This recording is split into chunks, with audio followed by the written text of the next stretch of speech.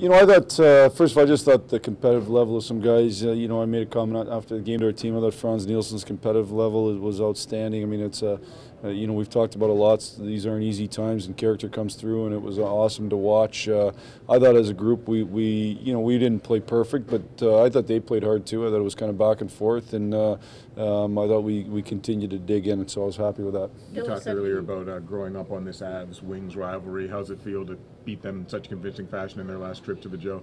It felt good to watch that on the jumbo screen there and see the fight there. I thought that was pretty cool. So, no, it was good. You know, I think for us right now, I'm more focused on us making sure that we play the right way and we play good hockey and we play the way that you have to play to have long-term success. And I thought we did that. I thought Dylan Larkin is really taking steps of using his body to create space for himself, stopping on pucks, all the things it takes to be successful. So I think there's positive steps there. Dylan was saying he wished that clip had been shown earlier. Maybe was it a little bit of a slow go, a matter of sticking with it early on?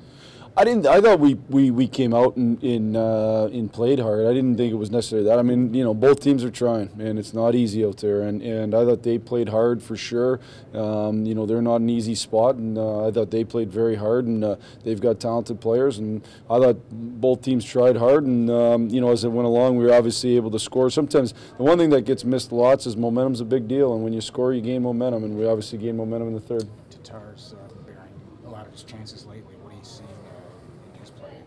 Well, I said it earlier. I thought early in the year he was playing good. He just wasn't scoring, and it wasn't from the lack of chances. Somebody told me he led the league in post hit in the first part of the year. I mean, I don't think his play's been a whole lot different. I just think now they're going in, and that happens sometimes with guys. And you know, obviously that's a good line with Zetterberg and Zetterberg and Nyquist, and you know, they've been real good together. What can you tell us about Darren? Lower body injury.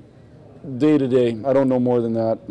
I can't necessarily say whether to expect them Monday or not. I just don't know. Coach, with 5 goals going in, was that mostly finishing better or forecheck or taking advantage of their mistakes or a lot of stuff? I just think finishing better in the end. You know, I think, again, I thought we gained momentum in the third there, and then it's kind of, the ice started to tilt a little bit for us, but I thought it was finishing better. I thought in the second we had opportunities to shoot pucks that we didn't, or we missed the net. Now, I thought we should have had way more shots, but we just didn't shoot the puck or we missed the net. But I thought just finishing better as it went along. You'd mentioned before the game about the power play being more confident. Do you think that carried over obviously today?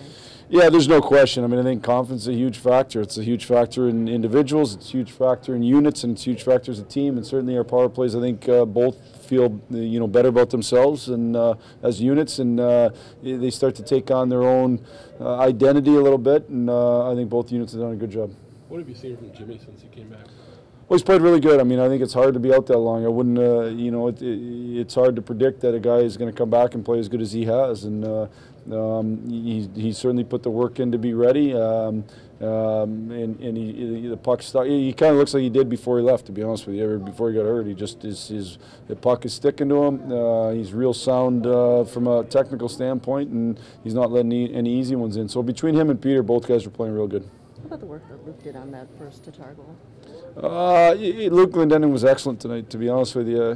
He was a pain in the neck. You had guys, you know, rattled by him. He's a hard forecheck-in, go to the net hard type guy, and I think Luke was great tonight. Was Callahan injured? Callahan's got a day-to-day type injury.